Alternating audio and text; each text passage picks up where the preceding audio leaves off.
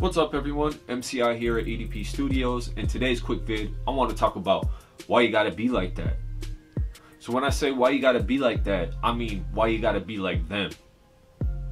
In every genre of music out there, the people that have stood out amongst the rest have taken away to find something that was happening or popular or upcoming and putting their own twist on it. So that's why you need to not be like that. Don't be like them. As a musician, as someone who invests their heart and soul and bleeds for music, you need to be able to express yourself in the way that you feel comfortable. All those videos that you see that have the bar on the top and the bar on the bottom with the person's name with still frames and then the widescreen video is playing, everybody has them. Take that and think of a way to spin that and make that better. Like, always be evolving. Think of something new. Think of something that you could do to stand out amongst everybody else. So stop trying to be like that.